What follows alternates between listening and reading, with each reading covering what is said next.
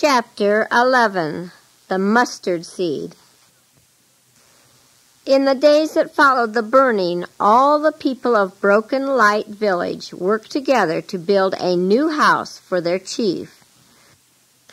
This was not a long task, for a Dotson house can be built in a few days if the materials are on hand. It is made on a frame of poles. These the men cut in the jungle. Then the Cajun walls and thatched roof are added. The materials are light and easy to work with. The village people who had cured bamboos brought them for the floors. Those who had stores of other supplies provided all that was necessary, and the work went forward rapidly. Kooning had not returned or been seen about the village since the fire. His house stood open, and his charms and other belongings were scattered about on the floor, but he had disappeared. "I don't think he will come back," the chief said. "I think this new magic is too strong for him." And when he saw that Sobat had discovered his wickedness, "I think he will come," Pacu said. "I think he will come sneaking in some dark night and take his charms. He regards them as of great value, you know." By the time the new house was finished, Jerub had started to use his leg a little. Rajan came to take off the bamboo splint at the end of 7 weeks. He showed Jerub how to exercise his leg, and he fixed him a crutch that could be used until the leg became strong enough for walking. Sasky was now entirely recovered from his terrible accident with the poisonous caterpillars. He was able to help with the chief's new house. The boy felt free and happy. He hoped that Kooning would never come back. Now the coming baptism was the talk of the village.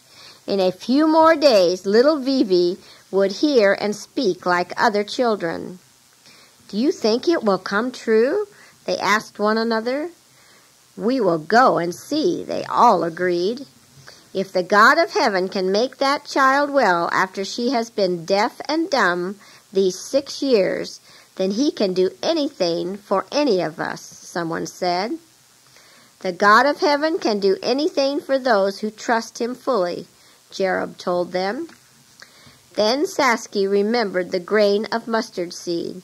He would go now and look at the spot where the seeds were planted, in the garden by the rice field. He would try to understand more of what Raja had said about the grain of mustard seed. He had not been back to the garden since his recovery. Fastening an empty bohangan on his back, the boy explained to his father that he intended to go to the garden to see if any fruits or vegetables were ripe for harvesting. Then he hurried off down the narrow path that led to the garden clearing a mile away. Swinging along the mountain trail, Sasky thought about God. He thought of God all the time now. Of course, other things sometimes crowded into his mind, and the thought was pushed back, but it always came back, and the longing to know God became stronger and stronger. It was like bending a sapling over to gather fresh leaves from its crown.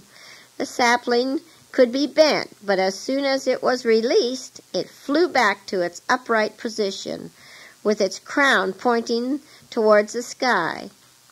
In this way his heart might be bent to the right or to the left, but it always came back to its true position, pointing towards God. Sasky reached the jungle clearing. He saw the weeds and brush were growing fast in the rainy weather. He pressed his way through them to the spot where they had buried the tiny orange-colored seeds. There were plants there. They had grown green and tall. The leaves were spread out in crisp surfaces in the sunshine. The stems were thicker than his finger, all from the tiny mustard seed. The Word of God had grown too, in the heart of Jerub, in the heart of the old chief and his wife, perhaps even in Paco's heart, And what about himself? The boy stood, smoothing the leaves of the lush plants. They were good to eat. Should he take some home for eating? No one would see them here, yet it seemed a desecration to break them off. Jerub must see. He must show his father. With great care he dug up 2 of the plants and wrapped the roots in wet leaves. He set them in his bohangan. They stuck out the top. So quickly had the grains of mustard grown into large plants. There were cucumbers and squash among the weeds, but Sasky could not bear to put anything else in the bohangan. The mustard plants must not be bruised or crushed.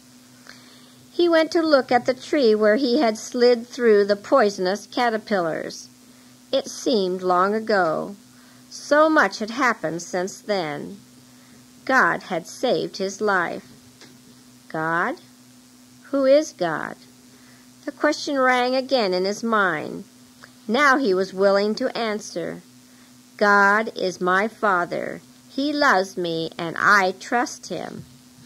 The grain of mustard seed was filling his heart. He walked back to the spot where the tall plants grew. It was only a short distance. There he knelt among them with his hands and his heart uplifted to the God of heaven, and there he prayed aloud for the first time.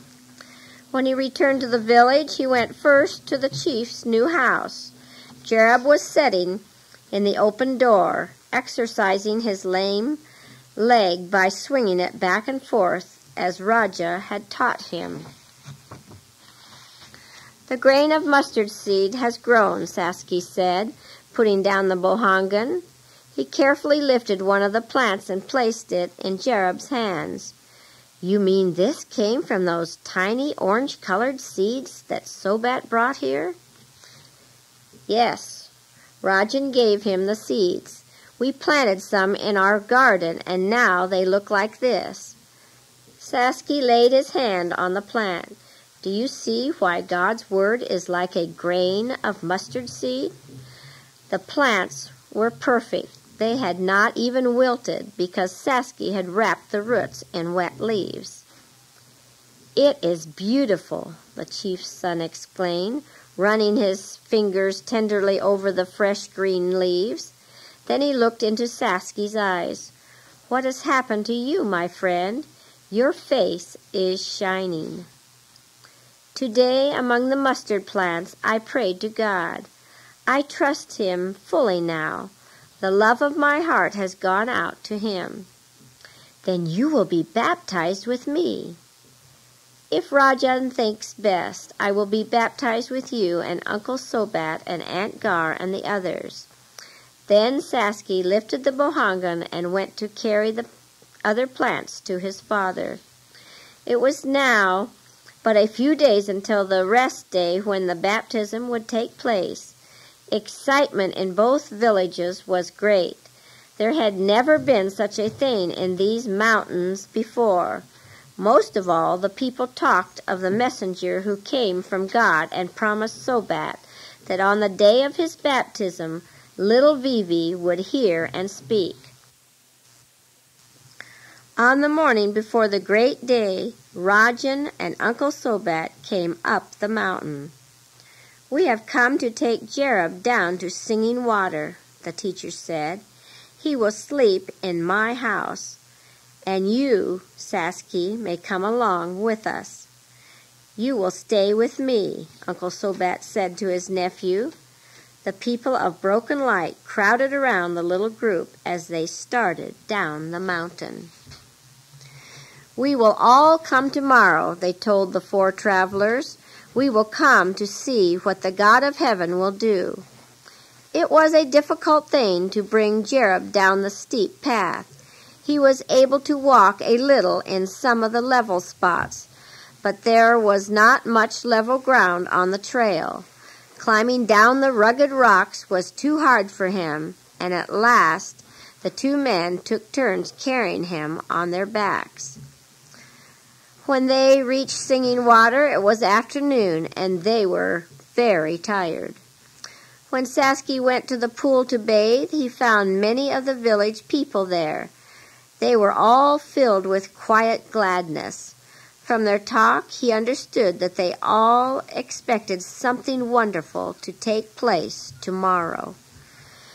When evening came, everyone gathered in Rajan's house and sang the hymns with voices so sweet and tender that Sasky was glad for the falling night and the darkness of the corner where he sat, for tears of joy wet his eyes and rolled down his cheeks. Then Raja taught them from the book of God. Last of all, he separated those who were to be baptized and asked them to stay when the others returned to their homes. He wanted to talk to them. Sasky joined the group that remained. Rajan looked at him. "Do you wish to be baptized?" the teacher asked him with a level gaze. "Try my heart and see if I am ready," the boy said, returning the teacher's look with steady courage. There were 17 people besides him. He knew there would be 2 more tomorrow, the chief of Broken Light and his wife. Rajan asked them many questions about the teachings of God's book. He asked them about their homes and their behavior there. Did they get angry and quarrel or gossip or speak harshly to their loved ones? He asked about prayer. Did they know how to talk with God? Did they believe in God's Son, Jesus, who died to save them? When the teacher had finished with the group, he dismissed them, but he took hold of Sasky's arm and held him back.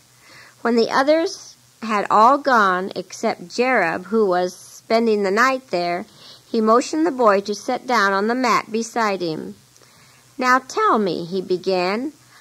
"I didn't know until tonight that you wish to be baptized tomorrow with the others. Why do you want to? Is this a sudden decision?" Then Sasky told Rajan how he had hated the new teaching, how he had fought against the God of heaven and left the village of Singing Water in order that he might never hear of God again. He told of his experience on the way up the mountain to Broken Light, when in answer to his thought of God, help came. He told of his friendship with Kunin, of the deadly secret the witch doctor had entrusted to him, and how he had kept the secret until it was forced from him in agony the night he lay near death from the poisonous caterpillars. He told how Uncle Sobat brought the grains of mustard seed. Then he told how yesterday he knelt among those green witnesses for God and prayed aloud.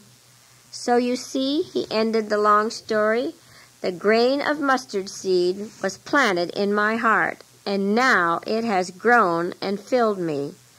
I belong to God. I talk to him, and he talks to me. The eyes of Rajan were wet as he took the boy's hand. "You are prepared," he said. "God himself has prepared you. You may go down with the others into the pool tomorrow."